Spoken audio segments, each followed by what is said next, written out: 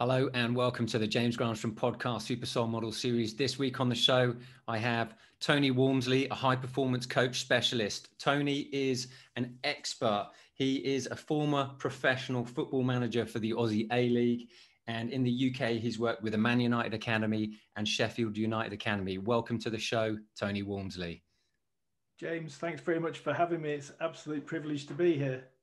Fantastic to have you on the show. Tony, you help people and coach them to be able to turn teams around and individuals around, because why most people fail to achieve high performance, you have found a solution for that. You have found a set of principles that actually help people transition from one state to another.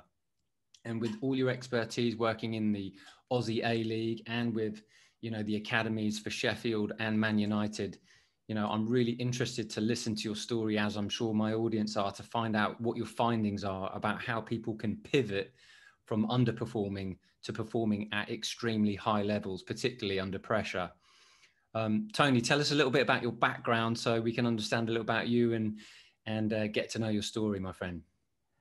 Yeah, I mean, firstly, talk about landing on solutions. I think that's evolutionary. I think I've spent my whole life curious about how to get the best out of myself and being in a helping industry all my life, firstly in football and then in business.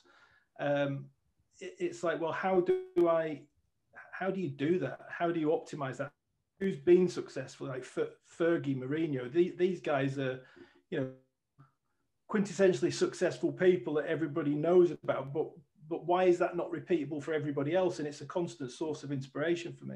And that goes back to 1988 when I flew out from England to Australia for the first time as a player coach, very raw 21-year-old, rocked into Tasmania, which couldn't be any further from Manchester.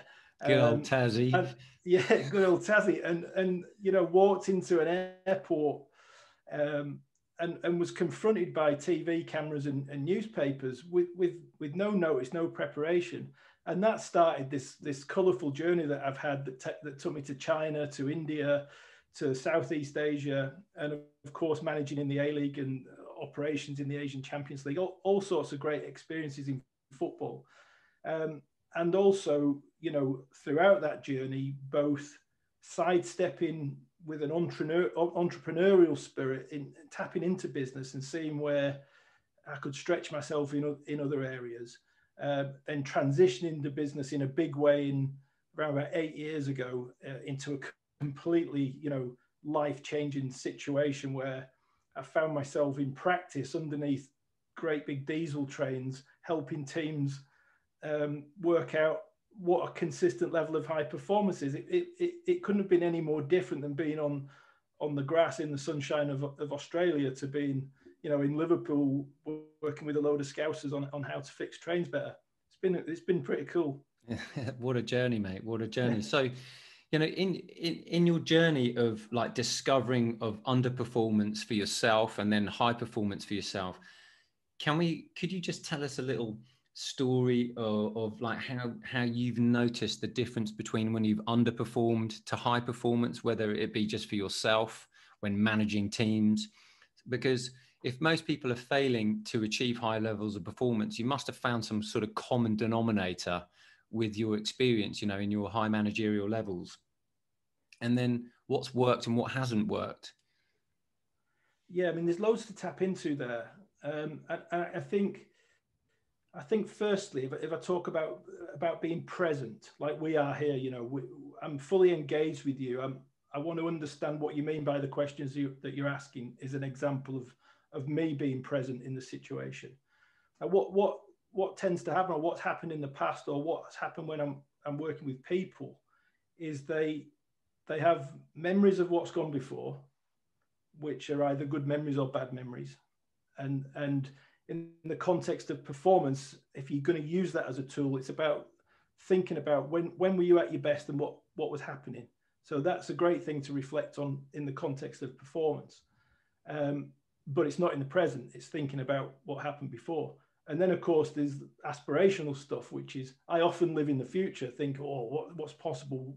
Wow, wouldn't it be amazing if we could do that? Come on, everybody, let's go. Now that's my appetite for risk, and that's my appetite for change, and my appetite for Sure. for what's possible. Not everybody's ready to go there, and that was one of the big learnings for me. So between that future state, which is what high performance looks like in this context, and the experience, and the younger you are and the less experience you've had, the less ready you are to meet that high performance demand in a consistent way. So what you're saying is that that's all about, so to reach high levels of performance, it requires more experience. Is that what you're saying? It's not exclusively the case, but right. But for it to be repeatable, certainly in the context of a very complex environment, which a team sport is, where you're confronted with dynamics that happen in split seconds, then if you're a young player that's going into your debut in front of a 20,000 people crowd, then there's lots of emotions at play that you wouldn't have dealt with before. You can train the house down and become an expert technician, and then what makes you not second guess yourself in that moment. And Tony, I'm so excited to talk to you. Present. That's about being present. Tony, I'm so excited to talk to you today. Tony and I have known each other for a few months now, and talking to Tony is so enjoyable for me, because Tony has some incredible stories in his sports managerial career when he's been right up against it. And I want to see if we can extract those from you, Tony, and share with the audience today some of your tough, challenging moments and how you've dealt with them, powerfully, under pressure, because some of this stuff you've told me is like, oh my golly, that's quite a lot of pressure for someone who hasn't been in that position before. So what I love about the James Granstrom podcast show, and what I always try to do and share with my audience here, is to tap into presence, tap into well-being, tap into positivity, which is all great. But when you're under pressure and the external circumstances are in your face, as I call them, in your face productions, how do you respond in that moment when all eyes are on you?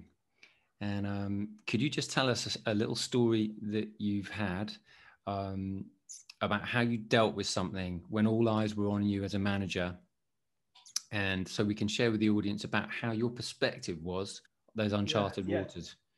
Yeah, I can. And I guess there's loads of anecdotes from the past. And I was thinking in preparation for this about sharing some experiences with your audience.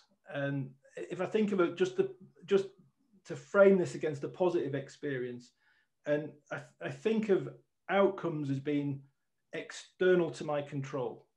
Now, as a young coach, you're thinking about winning. You've got your eye on the goal, and you're driving people with the, I used to be far more emotive on the sideline and reactive to the situation, colourful. The language was different.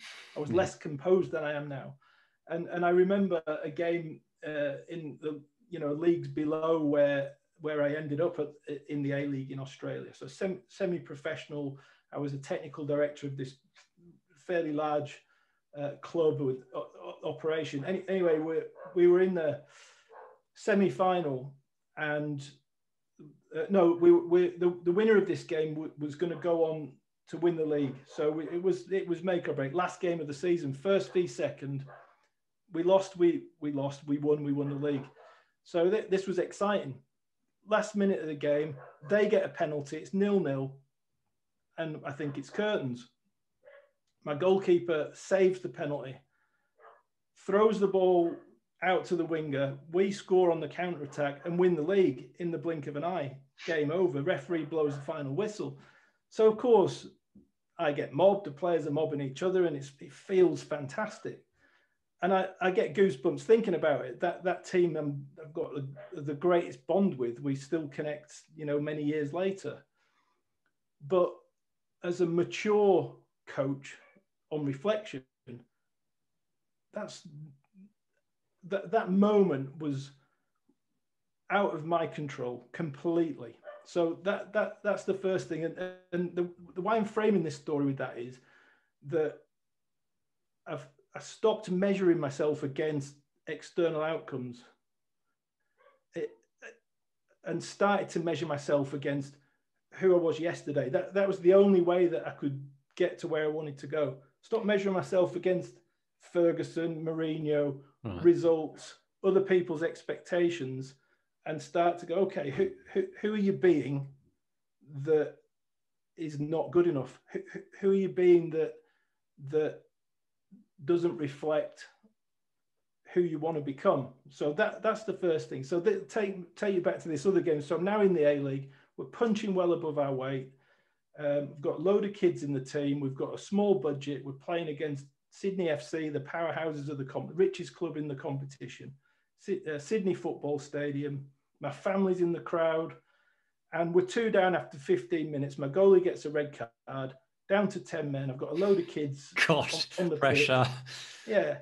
Yeah. And the only expectation probably in the general population at that time was, at what point am I going to get fired? Right. That was probably the sentiment. You're thinking that after like 15 minutes, Tony. Yeah, it doesn't get much worse than it could be one of those games that blows out to. I see myself on the big screen and I'm reflecting. I'm having the self-talk about it. Probably doesn't get. I was present. I was fully present in the moment. Right. It probably is not going to get much worse than this.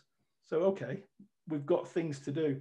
We get to the end of the game. It didn't turn out too bad. 4-1, 4-2. Yet another defeat. Crowd are going mad. Social media is going mad. All the rest of it.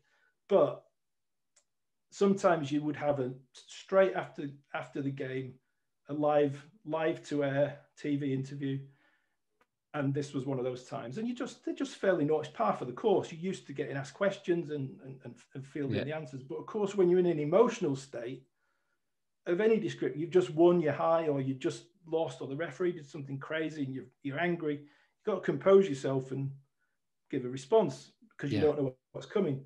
Well, on this particular occasion, Mark Bosnich, ex-Man United, Chelsea, now one of the chief pundits in Australia, his first question to me, live to air, was, "So, Tony, don't you think it's about time you resigned?" God. Jeez. Pressure.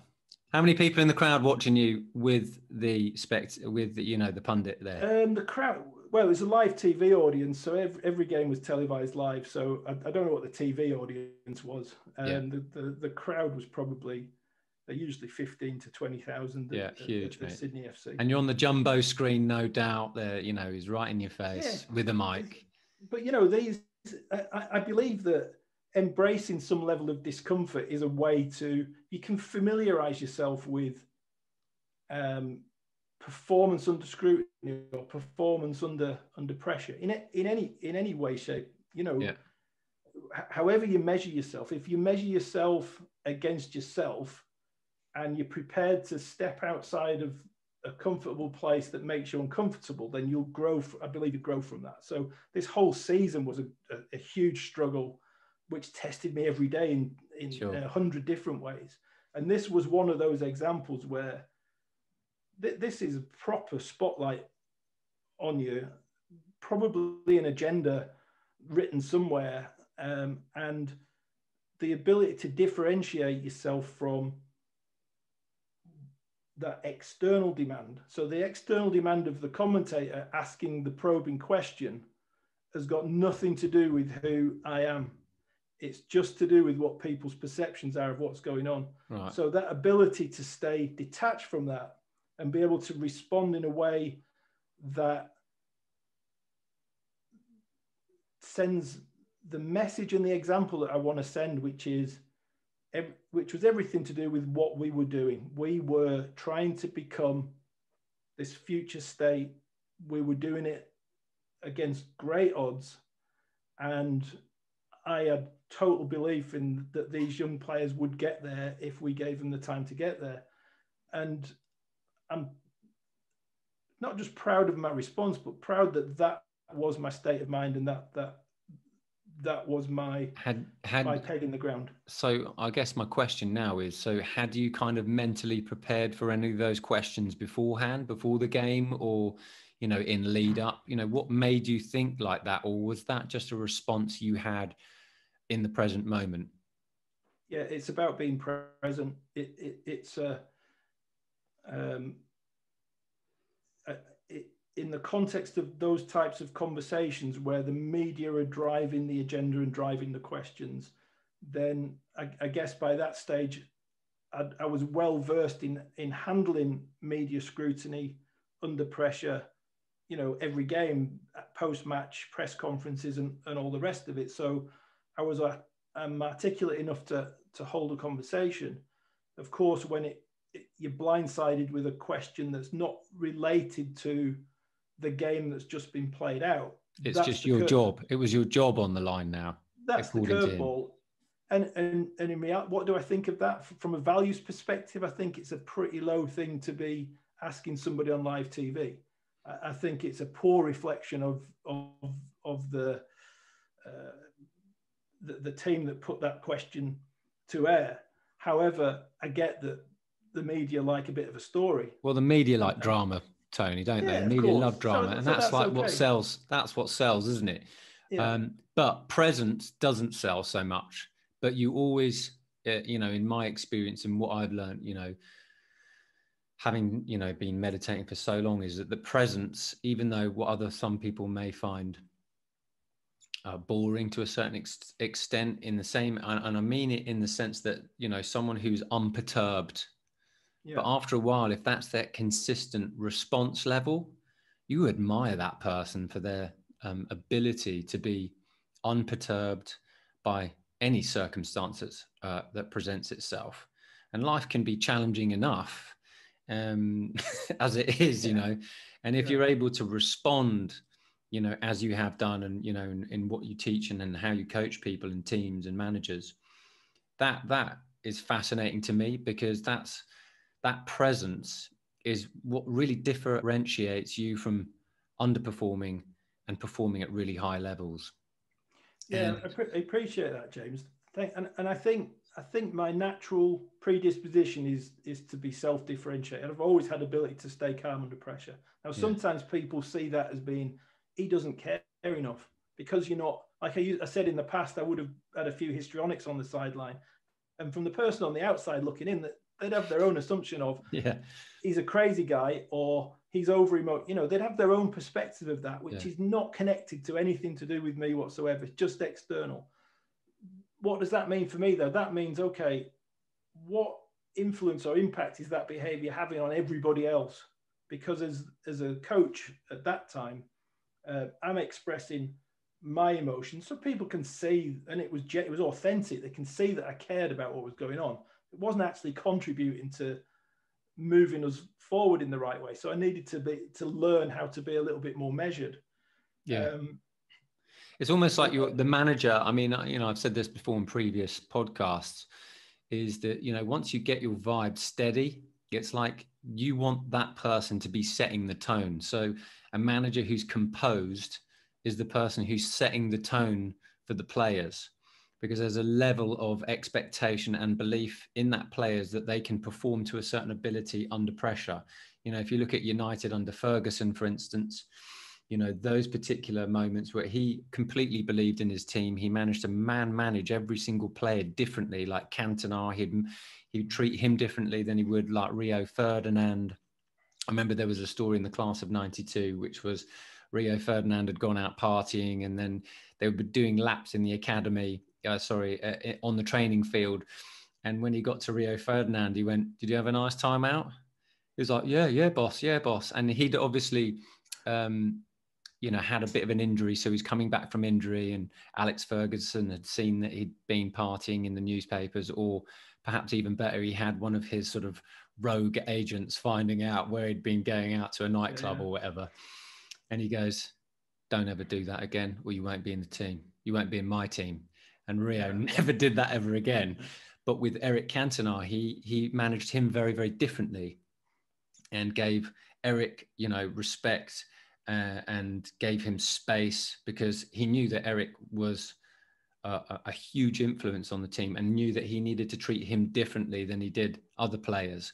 And that ability was able not only to remain composed and present, but to meet the needs of each individual. Because from what I'm understanding from what you're saying is, Tony, that you need to be present with each person and understand where they are, because we don't all function the same way. We all need different levers to be able to press to get the best out of us. Yeah, 100%. And that's that. So Ferguson would be a wonderful example of somebody who knew exactly who he was. So that from that basis, that solid basis, comes then his ability to go, right, here's who I am, who are you, and now that I understand you, this is what I expect from you. So, and he obviously did that incredibly well. Now, when I think of my, you grow and mature into knowing who you are, but that takes as much effort or more effort, to look yourself in the mirror and look yourself down and go, who are you? Who are you being? Who do you want to be?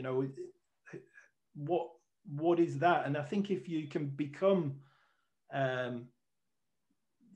performance is contextual.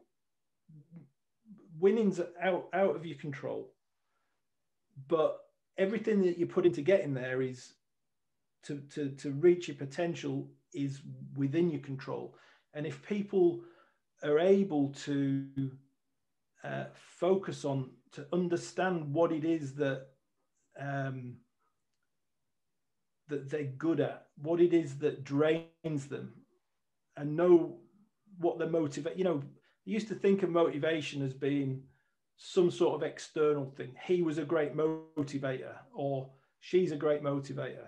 I work for this guy who used to motivate me. Motivation's it's driven from within. So, I'm amazed that I've got these gauges in reports that I dish out that have got winning matters. You score 0 to 100, winning matters. Now, you would assume that everybody in a football team or sports team would have a high score of winning matters, but that's not the case. Winning is not the be all and end all for some people. It might be the precision in which they make the passes might be the thing that really floats their boat. So I need to know, do I need to put a team together that's going to win a game? Yeah, that's the ideal. Or in business, do we want a team that's going to achieve the biggest sales that we've ever done before? Sure, that might be the goal, or the ambition, or the external, or the common thing that we're all aiming for, which is out of our control.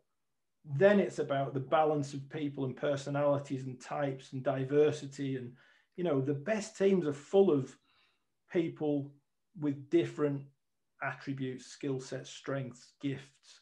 And your example of Cantona at one end and say Gary Neville at the other, who's a dogged, rugged, straight up and down defender, and Cantona, who's got the freedom of Old Trafford to go where he wants and do as he pleases, then that takes a great level of skill and man management to be able to allow that to happen, and in a way that makes it work. Of course, it helps if you've got a budget and you can buy world-class players. Yeah, I've got a really good question here for you, Tony. Just to, I've been thinking about this when listening to your answers. Like, how much is in your control and how much is out of your control in terms of winning a game, and how do you prepare for that? And I'm also thinking about the individual as well, because in the individual, the person who settles for, I don't know, 30 grand a year versus someone who settles for, 250 grand a year and above, what's the difference there, and how can someone go from that trajectory to the next? In your experience of watching people perform at high levels, is there something that you've noticed and how you could help people going forwards, and how you actually help people forwards, just to allow them to have a little glimpse into, the way you've seen it in all your experience? I think there's all of those sort of, and they're not cliches, they're important things like resilience, for example. Right. In order to even get there, in order to become a like 99% of kids in an academy won't even become professional footballers, never mind play. I didn't know that. 90%. Yeah, that's huge. More than, right. and the implications around that are then, well, if you've been in an academy for 10 years and identify as a footballer, that's why a lot of people crash down mentally when they get released from football because they don't identify with anything else. There's Right. a lot of work to do in that area.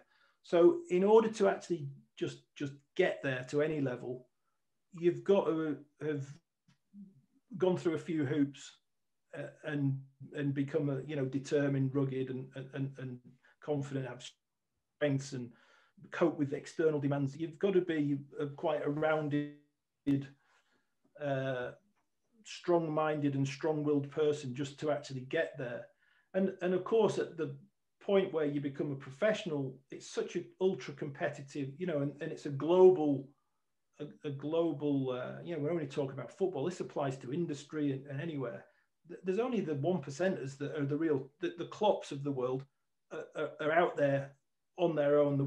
You know, the real percentage of people that operate at that level, because everybody's high performance is their own concern to deal with. I didn't articulate that well. Let me put it into this context for you. Useful questions for people to ask themselves about what they need to do to perform better, for example. Things like confidence, focus, emotion, goal setting, responsiveness. We've touched on some of them now. So what do my best days look like? How does it feel when I'm at my best? So ask yourself that. So as a player, you've come into the first team, you haven't made your debut yet, you don't know what it feels like to play in front of that 20,000 crowd. That's yet to be an experience. So in terms of your confidence to do that, you've got to be leaning on other things to give you the confidence to go and do it. You're going to have to stick your neck out and do it. When the coach says you're in, you're in. So crack on, go and do it. No excuses, all of that sort of stuff.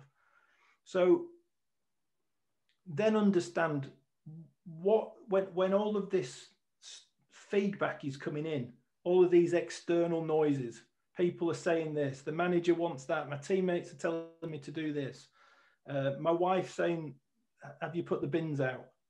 You know, the kids crying because they don't want to do geography today. You know, whatever's going on, there's a requirement at some point to focus on stuff that's not distracting you from being at your best.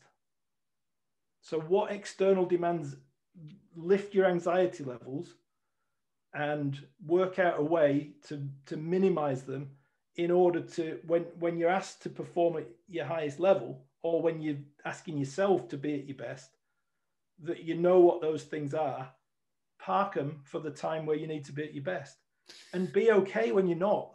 Yeah. I just, you know, Tony, I play tennis, right? So I love playing tennis. Played tennis this morning, actually. And very interesting. Like, I witness how I'm performing and playing, and I'm trying to understand if there's a parallel between what you're saying and when I'm winning, for instance. And I won 3 games out of 4. I won three mini matches playing paddle tennis out of 4. And the 3 that I won, I was completely and utterly present in every one of those games. And I knew. What do you mean by that? You've focused on each ball as it comes. Just each ball as it comes. Enjoy each shot as I present it. And if I make an error, it's just an error. Yeah. I don't beat myself up about it. Whereas I watch other people beat themselves up about making an error. I just get on and try and play the next point the best I possibly can. Yeah. Now, it's not something that I'm thinking about trying to, you know, I must reframe my focus. That's only if I'm off. I just had a moment where I was observing myself playing the game. Once so I'd had a little... You're in flow. You're fully immersed in the activity. I was fully immersed in flow. You're probably loving it, enjoying it. Absolutely. And you know what? It was almost as if I was in the right place at the right time, hitting the right shot. Yeah. And then I had some people on the sideline at the end of the game going, wow, you played really well there. That was really great. Yeah. And I didn't need that feedback from them. It was just how I was feeling, which was I was feeling really good, and I was highly present. But I didn't need the feedback to go, you know, to give me that extra lift. But it was nice, but I didn't need it because I was already in flow, and all I wanted to do was carry on because this feeling became addictive. Yeah. It's that enter that flow state. So put that into context then. So let's say you're any other person in the world or any other player playing a sport, whether it's tennis or football, and you've just explained what your optimum state, when you're having your best game, you're in that optimum state. So that's when I say, if you think about a memory, what did it feel like? That's what it felt like. I was just in flow. I was hitting the ball sweet. It was like, in cricket, they talk about he's seen it like a beach ball. Those cricket, David Gower in his day just had so much time with West Indies peppering him with, with bullets, So you know what that, if you've experienced that, you know what it feels like. That's what the quest is, to try and find that repeatable state, because it's blissful. But Tony, that high performance level, that flow state, it feels unforced. It feels just like it's like you walk out of one room and into one that just everything's beautiful. And that's mastery. That's mastery of distraction. So not allowing the external influences to take away that your presence, not be distracted from that optimum state. And it's not easy to do. So some people will have a predisposition to get angry quickly and make a mistake, they get off, or other people will be head down, despondency.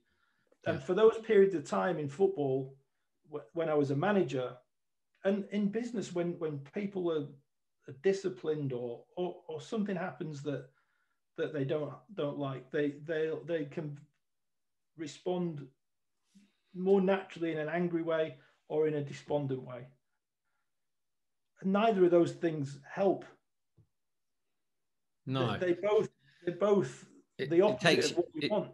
In my sort of meditative world, if I was just going to say, when you meditate, I would definitely say I'm a much better tennis player now than I was when I was a kid, when I was playing, loads of like kids championship stuff, because I used to throw my racket all the time. And I'm not like not helpful. That's not helpful, is it? Not helpful. My mum would watch me. I'd hate her watching me because she put me off. She just but I always, but for me, that there were just things I would go back to my preparation that would make me feel great. But now, because I understand more about flow state, and when I'm in it, it feels much better. But what about the people who, let's see if we can put it into context of like, people wanting to make money and do well in their work, for instance, and improve their lifestyle and, go from that 30K to 250K plus. Yeah. What do they need to be thinking about, or how do they need to be being? Because you mentioned the presence and you mentioned the being. This is what you found, this is what you're talking about at the beginning when we first started this conversation. Yeah. How do you change that being, Tony? It's about, ultimately, it's about self-mastery. You can't get to that point until you've got a high degree of self-awareness, and then self-manage. So your self-awareness is, using the last example, when something negative happens, do I sort of flare up or do I get my head down? Okay, understand that, then you can start to work on, okay, well, neither of those things, as we've just agreed, are helpful. So what works then? And if needed, who do I need to talk to help me find that place until I get it for myself? So, self-awareness will come from your own thoughts, being curious about, understanding your emotions as they come up, and having the ability to recognize how you responded, and all those types of things. Not easy to do if you don't know how to do it. No. But it starts with that. And I think people, in order to be better, you've got to stop chasing the things that feel good. So feeling good, short-lived. So if I'm just chasing a result that doesn't happen and it's out of my control, then it's going to feel bad. And even if I get there, it's gone in an instant. So you could, for instance, try and set a goal of, I want to make X amount this year. And if you don't achieve it, you feel deflated, don't you? Failure. I'm a failure, which is, you know, it's the word. Being better is measuring yourself against who you were yesterday, and to stretch yourself to a point where you actually want to fail. You want to be experiencing and familiarizing yourself with how uncomfortable you are at that stretch point. This is testing me now. Whoa, I'm out on a limb here. But hey, I'm giving it a crack. That feels good. You know, nobody can hold that against me. Hey, uncharted territory, isn't it? Uncharted territory. You know what? If I fail, the failure's not too big. I can dust myself down. We got close. Let's try again, and let's just tweak it a little bit. If you lose 1-0 to a last-minute equaliser and the game was 50-50, that's all right. You can analyse it till the cows come home. Did you miss a chance in the first minute that in the game could have got? All of that stuff's a load of cackle. Doesn't really matter. What matters is when you know, terms like they left everything out on the pitch. Did you? Because that's the thing you need to measure. Right. And whether you're in the workplace or you're in the family or you're at school, are you bringing everything to what you're doing in that moment? Are you bringing everything to the table?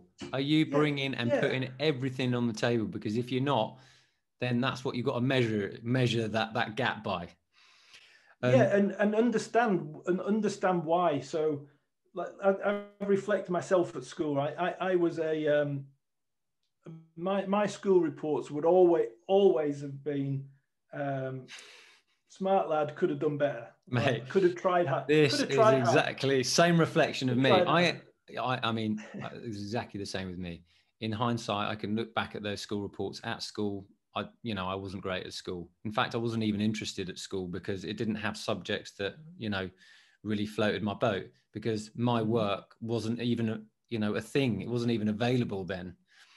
You know, modeling, that wasn't something that I learned about. Podcasting, that wasn't something about that. Making music and making house music and dance music, that wasn't something that was, readily available that you could do then. So I was doing economics and going, oh, this is boring. But then, I go to university and I do it for myself. But I really want to just really touch upon something that, I thought you said that was really interesting, which is measure yourself on how you used to be. Because that is, that's the gap, rather than measuring yourself or comparing yourself with other people. Mm-hmm. And I remember that there was a brilliant quote by Thomas Edison saying, don't you feel bad? You have made the light bulb like 10,000 times and you failed like 10,000 times or whatever. Mm. It was something to that effect. Yeah. And he goes, I just learned 9,999 ways not to do it. So it wasn't a failure because I learned all the ways not to do it. Yeah. And I my greatest struggles and challenges are definitely the best lessons are learned from there. If you've got and that's about, being better is tough. It's not, being better is not, you just don't make a choice to be better without making a choice of sacrifice of this is going to be tough at times and taking responsibility for what happens. There's no hiding place for being better. Now, you can achieving the goals that are set by a business or a football team or and that collective way of getting there. Then it comes down to communication, because if you're not, like at school, I'm curious. I'm gazing out the window when the teacher's talking, so I'm not interested in what information's being shared. I know that now. At the time, I probably felt like I was not paying attention when I got yelled at or whatever. But it's community, like businesses talk about culture and team culture and sport culture. And I see culture as a very low resolution thing. It's a big idea that is incredibly hard to pull together, because it happens in the gaps between what people say to each other. So if you're an organization of 1,000 people and 10 of the leaders sit around the table and come up with the great culture, and then they think they're going to filter that down to the masses, then that's fantastic, but only if they're helping people across this broad base of the business to have conversations that count.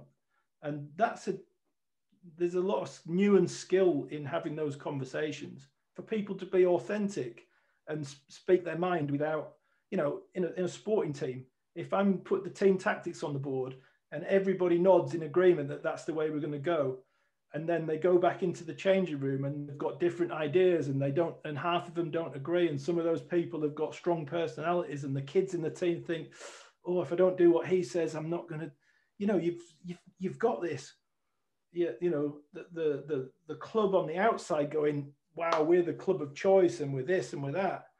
But the real culture that's getting played out in those gaps between conversations is where everybody needs to do a lot of work. Yeah. And that's the bit of the work that I enjoy doing the most. I keep hearing it. It's like, just focus on the next point the best you can, because everything else you can't control.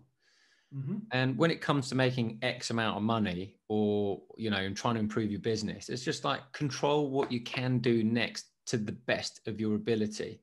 And maybe, just maybe, you might open the floodgates to something great. Yeah. But that is momentum at work. So if I can play the next point and then the point after and the point after that, and I kind of get 3 wins in a row, that creates this new turn of events or new momentum. There's an invisible psychology that takes place, and it's almost like, you can see the momentum shifted, and it's really only a mindset shift. But what you don't know is what's happening in the opponent. Why are they, is it that you're suddenly got this flow on and that it's just working for you, or have they somehow entered this downward spiral of mentality? It's really hard to understand whether it's what you're doing that's why amazing. Sports is such an interesting thing. And I always like to use it as a measure against real life, because sports is just like a micro perspective of real life, and life is a macro perspective. And if you're watching, for instance, tennis or a game of football or whatever, and you watch so I watched Man United lose the halftime 2-0 the other day, and then they came back and won 3-2. And I was like, what was it that they did that? They just scored the next goal. Yeah. And then they had a little bit more belief, and then they scored another goal. And now they're thinking, we've just scored 2 goals in a fairly short amount of time. Surely we can wrap this up. And the other team are now on the back foot. Mm-hmm. So they're thinking we've got something to lose now, whereas the other team thinking we've got something to win now. Yeah. See, I remember again, I had this assistant coach once, and I was always positive intent. So regardless of the situation, the glass was half full. Even if we were losing, what can we do to do X, Y, and Z, blah, blah, blah. We were playing in this cup game, and it was half time, it was 0-0. We were playing against the team in the league above, and we were playing really well. And the opportunity to win was there. So my assistant decided to take it on himself to say a few words to with good intention. Right. He was wanting to, but he didn't have the same positive outlook that I've got. And he said, whatever you do, don't concede the first goal, in his thick Yorkshire accent. Don't concede. So straight away sowed the seeds of doubt into their psyche that, so you're just telling the mind doesn't care whether you say yes or no. It's just going to listen. And when you're under high emotional environment, then, and I'm going to give you an example now, and it's fascinating. And I asked my friend who's a Liverpool fan, I said, do you understand what's just happened here? Because I understand the mind, but do you understand what happened in this documentary and why it happened? So your friend who was sowing the seeds of doubt, that when you're under a high emotional stress, or I don't want to say high stress, I just want to say when the emotions are way out, it means that your physical energy in the moment, your electromagnetical energy is wide open. And that means anything that's going to come into your environment is going to be much faster. And in sports analysis, it means that what's going to happen in the game is going to be determined much, much quicker. So having that positive intent as you had is really important. Stevie Gerrard, I think they'd got to, I can't remember if it was a Champions League final that he was in. He said to his team when it was going to extra time, look lads, we've got this far. Don't slip up. Exactly. And guess who slipped up? Stevie Gerrard was the one who slipped up, and the guy got past him and scored a goal, and that was the winning goal, and he lost it. And that's because he used that language and didn't even realize that he was using that language. And for me, that's fascinating because I see it over and over again. But it's the same as the number of times I've heard people say 2-0 lead's the worst lead to have. Because if you concede the next goal, then the momentum shifts. That's already seeded out already, isn't it? Give me a 2-0 lead at the start of every game. I'd win the Champions League every year. Yeah. And Roger Federer is quite interesting in sports because Roger likes to get out and be a front runner. He just wants to win. It's like, let me just win that first one. He'll eye up the opponent, see if they've got any seeds of doubt, and then just go, I believe in my serve. Bosh, get that run. And, you know, on occasion, he'll let that person serve first because if they've got any doubt, he'll know because he reads people. Fantastic. Let them serve it. Let him serve it out. And if they've got any fear, he'll, you know, pounce on them. And so that he can break their serve and trust his. And before you know it, you've got your first break already in the first set. And then see you later, everybody, because I'm just going to run away like Roadrunner now. Turn the screw. Exactly.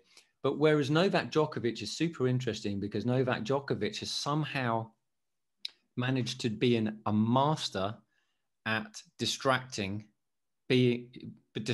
everything, especially when the whole crowd was against him. You know, in a BBC One documentary on Wimbledon, he said when the whole crowd was shouting for Roger in the Wimbledon final, he pretended that the whole world was like shouting for him. How do you do that at the Wimbledon final, 2018? He's got a phenomenal mindset, hasn't he? Or 2019. Roger, they all do that. And you're like, come on, that is formidable. To be able to do that under that pressure, that's respect. And I look at these people and I think, I want to take the things that I listen to and I observe and I want to put them into my own life and try them out. And, you know, whether it's a micro perspective, like playing a fun game of tennis, or whether it's in business, I want to just apply the same principles over again and let my own hero's journey unfold in that way. And, you know, speaking to you and, you know, having, you know, listening to your experiences of what's worked for you when you've been managing teams in Australia and, you know, doing the academies and stuff like that, even the UK. I mean, I find that absolutely fascinating. So, Tony, it's been amazing speaking to you. I feel like this conversation is unlimited. It could go on and on and on. And I'd love to have you back on the show at another point in time so we could go into a little even more depth, because I feel like we've only just got the ball rolling. But if we were able to, if you could, just give me like a bullet point answer, 2 or 3 takeaways people could take away now. Okay, I would say if I'm summing up the conversation, I would say 3 takeaways would be: familiarize yourself with a bit of discomfort. I would say, in terms of communication, say what you think and mean what you say, and then check for understanding, because often what you say is misheard because someone else is listening to it from a completely different perspective. And from a performance perspective, if you're going to measure anything, measure the intensity that you're doing what you're doing at. So if you're serious about it, put enough into what you're doing in the present moment. Be fully immersed, like you were at tennis this morning. When you're fully immersed in it and time flies by, you know you're in the right spot. Right. Easier said than done, though, isn't it? To like not know. Yeah, if it was that easy, we'd all be earning millions and winning football leagues all the time. And so, Tony, if people wanted to find you, where can they find you online? Where can, and I know you've got a few courses and, you know, I know you've got a few things coming up. Where could people find you online? I'm at www.theleadersadvisory.com. Fantastic. I'll have that link below here as well. Tony, it's been amazing talking to you. And I know you're helping a lot of people right now. And I very much look forward to seeing your journey as you continue. But thanks for coming on the show today. Much appreciated. Thanks, James. I absolutely loved it. And I went to places I wasn't expecting to get to. And I always love conversations like that. Thanks very much. Fantastic. Thanks for tuning in today. Today, I've been speaking to high performance coach specialist, Tony Walmsley. And as always, I wish you green lights all the way.